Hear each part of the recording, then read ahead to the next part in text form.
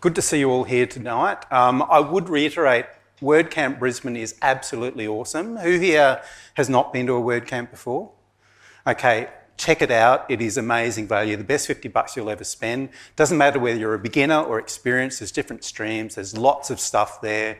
The WordCamp Brisbane website has got all the presenters listed and different sessions, so you can check out what's happening there. Absolutely recommend it. So you should definitely check that out. I'll just flick over to my presentation. Awesome.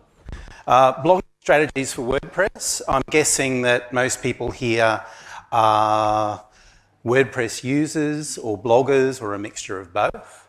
Tonight I'm wanting to talk about, take away some of the misconceptions of blogging, take away some of the fears, talk about how blogging applies specifically to WordPress, but also give you ideas about getting inspiration for improving your blogging and give you some reasons for doing that. A little bit about me. I've been doing web dev since the early 90s, and yes, the internet was invented then. I've run an SEO agency for nearly 20 years. I've been using WordPress for 12, probably more than that now. I've been pretty much involved in training for most of my life, and these days my main business is based around WordPress training, where we do one-on-one training, workshops around WordPress, but also around SEO and blogging strategies and analytics and digital marketing. So all designed to teach mostly business owners, but people how to take control of their web presence. As I said, I presume most of you are WordPress users. Who has got a WordPress site? Okay, a bunch of you have. Who are more business-based? Who are more personal, looking at doing a personal blog? Okay, awesome. Who considers themselves a blogger, so their site is mostly a blog? Okay, so a number of those here as well, awesome. I want this to be an interactive session. I've only got about half an hour, so I'll probably have to go through fairly quickly. If I say something that you think you can add to, or if you say something you disagree with, I'm happy if you don't wave at me. If I've got time, I'll stop and have a chat. Otherwise, Pete's will be arriving at 7:30. I'll hopefully get some Q&As before then, but happy to have a chat with me over pizza afterwards if we don't get time. So first of all, what is a blog? So some basic definitions here. It's short for weblog. Historically, it's a chronological sequence of posts. So a blog is made up of a number of posts. Chronological, traditionally it would be based on date. So the most recent blog would be the top and older as they go. It's usually updated regularly, and that's some of the challenge that most of us face. It's usually focused on a particular topic or niche, and there's good reasons for that. I'll talk about from an SEO perspective why you might want to focus on something. It's not always, particularly a personal blog can be a bit sort of over the shop a bit, but for most business blogs, I'd really recommend you focus on a particular area. It can be interactive with comments, but these days, unless you've got a passionate, a big community or a passionate group, a lot of those comments tend to be spam, but you've got that capability with WordPress to have comments involved in there. Usually there'll be a history, and this is a fabulous thing about your own WordPress-based site. Never delete anything, keep it there. You can keep that history, people can access it, and Google can still find it. Okay, so that's an overview of a blog. Blogging for business, some people say to me, well, you know, I've got a business website, should I really be blogging? And blogging is even more important for a business website than it is for a traditional personal blog. It's the single best way that you can raise your profile on Google. Google loves fresh, dynamic content. Traditionally on a business website, you put up your products, you put up your services, you put a little bit about what you do, and you've got nothing else to say. A blog allows you to be dynamic, it allows you to add fresh content, and it is the single best way. Google loves it, and it is the best way to raise your profile and improve your SEO benefits. And, you know, improve your search ranking, get more traffic, optimize conversion rates, and ultimately make sales. Because as a business, you're not just doing a website for fun, you want to generate inquiries and sales. A blog is the best way to do it. You may not call it a blog, you might feel that's a little bit flippant. You might call it news. It's exactly the same thing. A news system is made up of articles. A blog is made up of posts. It's just semantics. It's just what you call it. So what is a blog made up of? There's lots of different elements, and a lot of these I'll refer specifically to WordPress. So as I said, in the terms of, in WordPress terms, a blog is made up of posts. We don't talk about blogs. A lot of people say that, you know, I wrote a blog today. Well, you didn't actually. You wrote a post today. A blog is a number of posts. Incidentally, WordPress started life as a blogging platform in 2003. That was its prime reason for being. Pages weren't added to WordPress till about 2005. So WordPress does blogging very well. It's been doing it for 16 years. And the structure around that is excellent for SEO and for search. So posts are made up of a title, which is the name of that post. Now, a post title, you need to think about what you're putting for a post. For a post, it's not just like a headline. It's not like a newspaper headline. Post should incorporate the keyword that you're wanting to be found for. It should be, from that post, they should give users a reasonable idea about what that post is about. So it should be descriptive. And as I've got there, it should be keyword-based. You should incorporate your keywords in that post title, ideally. It should also be relatively short. You don't want 27 words in your post. It just becomes a bit unwieldy. But by the same token, a 2-word post title is hard to be descriptive and include your keywords. If you're doing something to try and trick Google into ranking you well, it probably won't. So with keywords, use them, but use them carefully, remembering that your target market is your user, not Google. Call to action is so important, you know, and it's something that's often overlooked.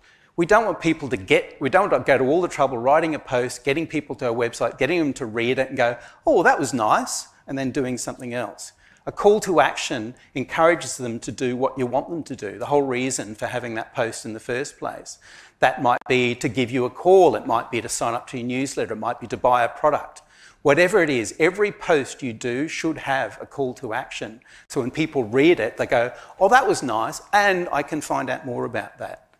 It's really simple to do, but it's often overlooked. You go to the trouble of getting them there, you want to make use of those people. So the call to action is whatever you want your visitors to do.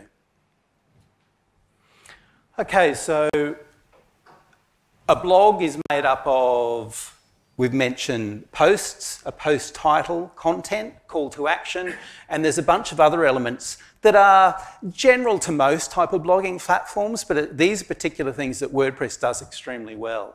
So WordPress has a capability to add an excerpt, which again is often not used. Some themes will make use of that, some won't, but it's a good habit for you to put content in that excerpt, and probably you might start with that excerpt because that helps you focus what this post is all about. That's a short summary of this post, and it helps you focus in your mind what you're writing about.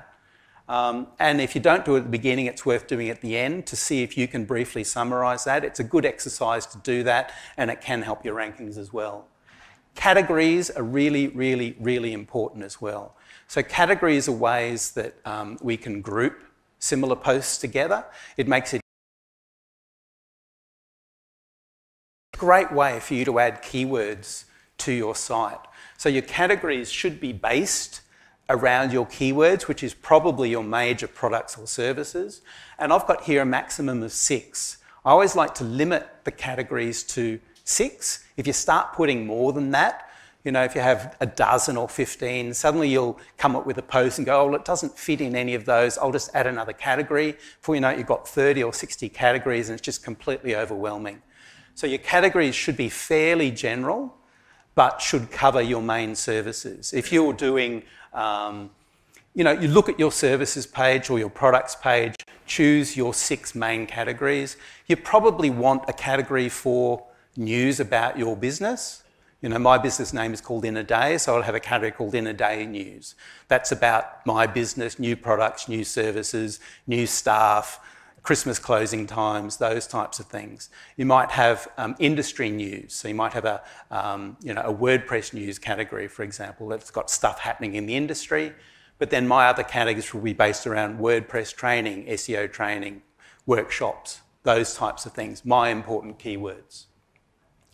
So categories are really important because the way that WordPress is structured, if you create a single post and put it in one category, WordPress has got one way to represent that. If you've got a post and put it in 4 categories, suddenly there's 4 or 5 different ways that that content can be presented on your website, and WordPress will do that for you automatically.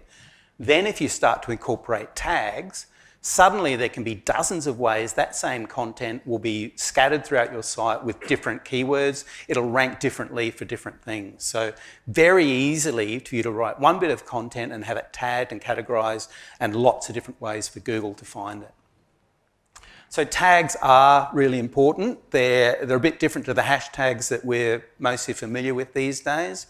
Tags, again, are just ways to group your content together. Tags can be much more specific. If you mention a specific product, you would tag it with that product name. If you mention a location, you could tag it with that.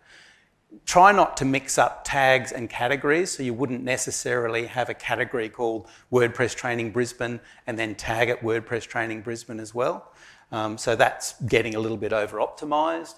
But they have to be relevant. Don't go putting tags on all of your posts because you want to rank well for that. If that post isn't about that tag, it'll probably harm you. The tags are there for your users so that they can easily find stuff that they're interested in. If they click on a tag and find a whole lot of posts that's nothing to do with that tag, they'll get annoyed, Google will get annoyed, and it won't help your rankings. Tags, again, not a magic number. Use however many are relevant to that post, but typically 3, 4, 6 tags to a post. Probably wouldn't generally do many more than that. Activate comments if you want. Have archives there if you want. The other thing that you should be doing, and this links in a bit with the call to action, is link to stuff that you talk about. So when you mention something on your website that you've got more information about, link to that so they can go there to find out more about it if it's of interest to them. Okay, I'm wanting to get a little bit into some case studies. People often say to me, oh, I can't think of stuff to do. You know, I struggle to think of content. Particularly for a business website, case studies are an awesome way to do that. Just talk about what you do day to day. This is an example of a client of mine. Obviously, they do termites. Their primary keywords are something like termite treatment Cooperoo. So they're termites and a suburb. So they will regularly do little stories about jobs that they've done with clients. They'll talk about what they do. They'll talk about what the problem. They'll talk about how they fixed it. They'll talk about the suburb. They'll have a call to action. So they might do, for example, a little post. They do a job and they'll say, we had a call from Bob who lived in a 2-storey brick home in Carindale. Bob saw a mud trail up the side of his house, was worried about termites. He got us in for a termite inspection. We did an inspection, discovered keyword, keyword, keyword. We recommended the following treatments, keyword, keyword. Bob had us back the next week and we did a termite treatment, and now Bob is guaranteed against termites for 4 years. You know, Carindale is particularly susceptible to termites this time of year. If you live in Carindale and you're worried about termites, give us a call. Very short, very simple, full of keywords. They'll post that because they're regularly posting normally within minutes, literally minutes, 20 minutes, 30 minutes, but definitely within hours. They'll be on page 1. They'll also call the post termite treatment Carindale, so they'll call the post their primary keyword. They'll be on page 1 for that post, and it'll last for ages. I think this one, termites Camp Hill, this post, 2012 they posted that. They're on page 1 for termites Camp Hill for that post they did 7 years ago. So it's just gold for them. They're ranking page 1 very quickly for that. It lasts for ages and a very simple post. What they also do, though, is they will use that as an excuse to follow up with Bob. A few days later, I'll say to Bob, hey, Bob, we really enjoyed the job we did with you. We did a quick post on what we did with you. Here's a link to it. Feel free to pass it on to your friends and family. So Bob gets it, he reads it, that's me, I'm famous, I'm on the web. He sends that link to his friends and family. He's giving referrals without even knowing about it. So he's getting SEO rankings, you're getting referrals. It's just gold. This particular video, you can see how this particular post, it's got 30 words and a video, and that's still ranking on page 1 for termites Camp Hill. You know, so in your own niche, you can talk about what you do. You can talk about what you'd like to do. You know, there's lots of opportunities to talk about this type of stuff. Topical news. You know, when something comes up in the news and you think, oh, that's interesting, I can relate that to my business, blog about it. So when there's something on the news, talk about it. This termites is something that, it used to be good when Today Tonight and A Current Affair was on because there was lots of stuff, but about every 6 weeks they used to do a story on termites and they'd always promote it in advance. So the owner of this business would go, oh, next Tuesday they're doing a story on termites. He will pre-write a story about termites, what he thinks it's going to be about. He'll watch the program. He'll call it probably the same title they called it in the program. He might do a video grab, he might incorporate that, but he's saying, as seen on A Current Affair where they said such and such, we believe such and we can help you with this such and such. So they will publish that within 10 minutes of that program going to air. Within half an hour, again, they'll be on page 1 and they will outrank A Current Affair for termites A Current Affair. Because A Current Affair is about all types of stuff, but this is so focused. And so much so that you know, oops, going crazy here. Okay, so again, Termites Channel 7, this is a 9-year-old post. They're ranking 2 for this, for that type of things. And so much so that whenever these programs want experts, they Google Termites Brisbane, he comes up number 1, they come and interview him, and he's getting promotion on that as well. So again, that's purely from him blogging because he's ranking well for those keywords. It can be applied to your businesses as well. Any questions, comments? Yep? In terms of using the video, yeah, there might be some issues with that. My philosophy often is ask for forgiveness, not permission. I regularly do that stuff. I've never had an issue. Most of those programs aren't going to complain about you promoting their program. And if they do, you take it down. I've never had it be an issue. Yeah, you need to be a little bit careful. If you start to say slanderous stuff, there can be issues, but if you're polite about it, they're happy for you to promote them.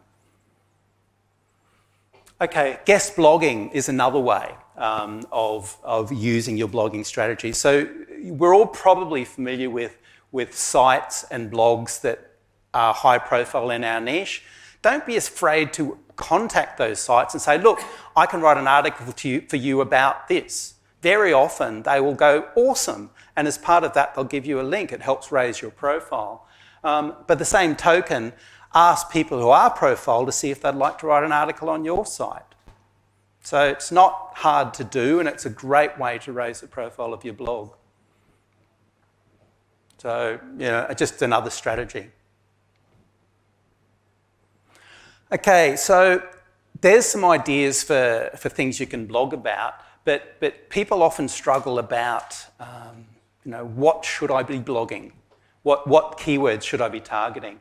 Now, Google suggests whenever you go to type something in Google, you start to type, and it's actually got a lot smarter these days. It used to just get those first words, and it will suggest phrases that you might be searching for. These phrases it suggests are actually based on live search volumes right now. So these keywords are things that people are high volume searches right now. So they're great things for you to do. These days it won't just get those first words. If it's a bit smarter than that, it'll use other phrases where that word's incorporated. But that's a really simple and really easy way. Also, when you do your search queries at the bottom, there'll be links in Google of you might also like, and it'll be a bunch of phrases that Google thinks are related to that. Again, they're based on high volume searches. So these are all great ways to get inspiration for things that people are looking for. Google Alerts. Does anyone know of Google Alerts or not know of Google Alerts? So Google Alerts is a free service that Google offers where you need a Google account, you can go and set up an alert, so you can specify a keyword and it will notify you when it finds fresh content about that. So, you know, you wouldn't put in something very generic, you get flooded with, but you can use keywords that are a bit more specific. You can get daily ones, you can get weekly notifications. It's a great way, if you've got a bit of a unique business name, to put your business name in there. You can get Google to tell you when your business name comes up, so you can see what other people are saying about you, good and bad. You know, if people are saying good things about you in a forum, be nice to know that, wouldn't it? If they're saying bad things about you, you want to know that even more. But also put your competitor names. So when their names come up, you can get alerted to what they're doing. So if I did, and I regularly do alerts for WordPress Training Brisbane, I get notified whenever Google finds something fresh about that. I have a bit of a read. I can keep a good eye on what my competitors are doing. And if there's something that I'm wanting to share, I can use that for inspiration. I can do a blog post about something I've been alerted. I'll say, I came across this blog post about blah, blah. So that's using Google content for inspiration for your own blog post. There's Google Alerts, so, you know, Small Business Australia. You can do a whole range of things. It'll give you examples of the types of alerts. So definitely worth checking out if you're not familiar with it. There's a Google keyword tool called a Google Keyword Planner these days, and it's just recently gone another reconfiguration, so it's completely different again. It's part of the Google AdWords program. You do need to have an AdWords account to use it these days. It doesn't have to be an active account, so you can create an account and never create an AdWord, but it's a really cool tool and it's different to this now, but it gives you ideas of the type of volumes, and you can limit it. This is, can't actually see, but this is prominent. You can restrict it to Australia. You can put in a target or a base keyword and it'll show a whole lot of related phrases that Google thinks are relevant and give you an idea. Well, this is a very old one. So it's quite different to this now, but it'll give you an idea of how many times that phrase is searched. I'll have to update this slide. It also gives inspiration for, you know, blog posts. So, you know, what is small business? Very often, you know, how to start a business. So give you inspiration for an actual title for your post. So that's really cool. And my favourite tool of all, Google Trends. Do people know it, use it? Some do, most don't. It's absolutely amazing. So Google Trends, again, is based on actual searches on Google. You can put in a keyword phrase, you can say an area you're wanting, and it'll tell you up to, I think, 16 years trends on that keyword. So it'll give you related phrases. So here, you know, these are phrases that Google think is related to small business, and you can do comparisons. You know, if I'd searched, you know, I'm thinking, well, search engine optimization, should I spell that with an S or with a Z? I can use this to see what people are searching for. Search engine optimization with a Z or an S in it. And I can see that if I was in America, I'd definitely use a Z. In Australia, it's primarily with an S, but there's still a significant percentage of people search for search engine optimization with a Z. So great tool for getting an understanding of what keywords you should target. With any of these tools, you need to take them with a grain of salt, understand how they work. I did some work a number of years ago with Wow Sight and Sound. They're now defunct, not my fault. But they'd got some consultants in to do some keyword analysis. They'd done this massive keyword analysis campaign. They wanted me to come in and review their final report. And they sat me down and said, look, there's our keywords, there's Wow.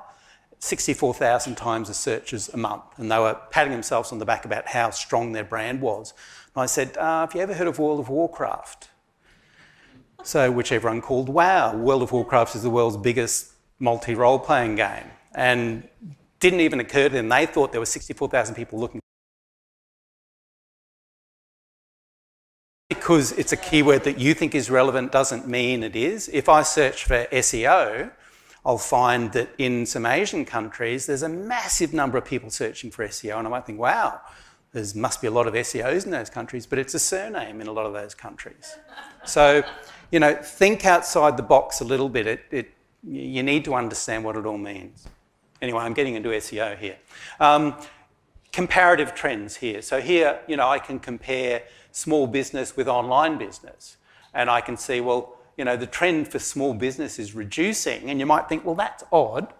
But remember, this doesn't mean there's a less interest in small business. It could also mean that people are more selective about what they're searching for. They don't just search for small business, they'll search for Small Business Brisbane or much more specific keywords. We're getting cleverer with our keywords, we're using other ones. But again, you can do comparisons to get an idea of that. So I'll quickly move on. Oh, that's all. Okay, I don't know how we're doing time-wise. I'm happy to open for questions. Oh yeah, I went through it pretty quick. Yes? Just in regards to when you guys are using keywords, make sure sometimes use long-tail keywords as well and focus on them. Yeah, so long-tail keywords are longer phrases, not just small business or not just shoes. You know, you might look for blue Nike Air Monarchs buy is a long-tail keyword because if you're focusing on a long-tail keyword, you'll be much easier to rank for that. But also people who put in longer phrases, and you think about your own search behaviour, they know what they want. They're more in the buying mode as well. People searching for shoes aren't really in the mood for buying shoes. People searching for buy Nike Blue Air Monarchs Brisbane, they're wanting to buy. They're ready to buy. They're your perfect customer.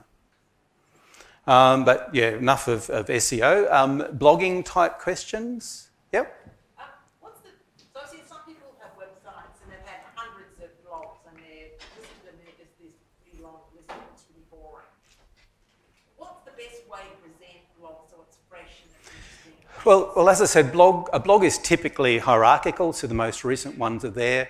You split them up into categories so people can choose them, which category is of most interest. WordPress provides a free and reasonably good search capability so people can search for what they're interested in. Very often people won't arrive at your blog page, they'll arrive at a particular post because they've searched for it. But if that post is in relevant categories and is tagged appropriately, they can then go, oh, that was interesting. I can click on this tag and find out more about something more specific. And WordPress automatically creates a tag page that lists all of the posts that have been tagged with that particular tag. So there's lots of ways to do it. I'm not a fan of deleting stuff ever. Even if it's out of date, I'll generally go back and update it and say, here's an update. Because it's all been indexed, it's all content, it's all keywords, and as long as it's clear when it was published, you know, I do like to put dates and times on my posts because, you know, if someone gets a 15-year-old post, I want them to know it's 15 years old. Yeah, I spoke earlier about, you know, posting on social media versus posting on your own website. The likes of Facebook and LinkedIn and most social media platforms will allow you to post these days, but the only people who see it are people who are online at the moment. You know, they've got their notifications turned off, so unless they happen to be there, they probably won't see it. And if they do see it and look for it a week later, good luck with that. So there's value in putting that stuff on social media, but use your own blog on your own website as the core platform for that. It'll be indexed by Google, it'll stay there forever, they'll always be able to find it and reference it from social media. Talk about it, encourage them to come to your website, because once they're on the website, then you can cross-sell and upsell and get their email address and, you know, you've got more control on that space. So anything you're posting, put the time and effort on your website and then reference it on your social media. Yep. Can you add the tags into say a blog that you did, I don't know, 5 years ago or something? Right? Yeah, absolutely. You can retrospectively go and edit that. Also, one of the nice features of WordPress is you can schedule posts. So if you've got a day or a morning free, you can start posts and you might have 3 or 4 done. And you can schedule them to automatically appear in the next week and then the following Tuesday. So that can happen. You can also post backdate ones. So I'm a big fan of when people create a new site, don't put 6 posts on today, create your site, but then put some posts on and backdate them. So it looks like you've been around for 6 months or 2 years. So think about some exciting things that you've done in the last 2 years and write posts about that. Google knows that you freshly published that, but people who then come to your brand new website will go, oh, well, I've been around for a while. And it will all still help with rankings if you're using keywords. You know, you'd be disinclined to publish today some huge event that you did 6 months ago, but you can, and just date it 6 months ago. Yep. What's your take on updating a post that's in position 1 or 0? It can be scary. You know, if it ain't broke, don't fix it. But is that what you're meaning? If it's already ranking really well, should you update it? It's almost certainly not going to harm it, depending what you're doing to update it. I wouldn't be deleting it. But if it's no longer, if it's out of date, I'd certainly would consider updating it and saying, you know, August 2019 update, blah, blah, blah, blah, blah. So add to it. I don't see an issue with that. Yep. How many words and how often do you really Very good question. There's not a magic number. How often is a really good one. SEOs will tell you you need to do a blog post every week. So, you know, people go, oh my God, got to do a blog post, and they're stressing about it all week, and Friday comes, they go, oh dear, I haven't done it, I'll just do this, and it's crap, and they know it's crap, and they hate doing it, and Google knows it's crap, and anyone who reads it knows it's crap. Not a complete waste of time, but it's the wrong philosophy. You're putting pressure on yourself. My philosophy is, yes, it's good to do stuff regularly. It's more important that what you post is actually useful and interesting and something you're passionate about. So change your mindset. Don't think, oh, I have to do something every week. Think, oh, that was on the news, or this happened. I'm excited about that. I'll post about it. That'll come out in your post. It'll come out in your rankings, your users will respond better to it, and before you know it, you'll be posting 4 times a week and enjoying it. So it's just a mindset thing. So good to do regular, more important that what you're posting is useful. In terms of size, whatever's relevant. You know, the post I gave there was a video and 20 words. That's working. Why would you spend, you know, an hour putting 1,000 words around that? You know, people don't want it, don't need it. So if you can get away with 20 words, well, I won't say get away.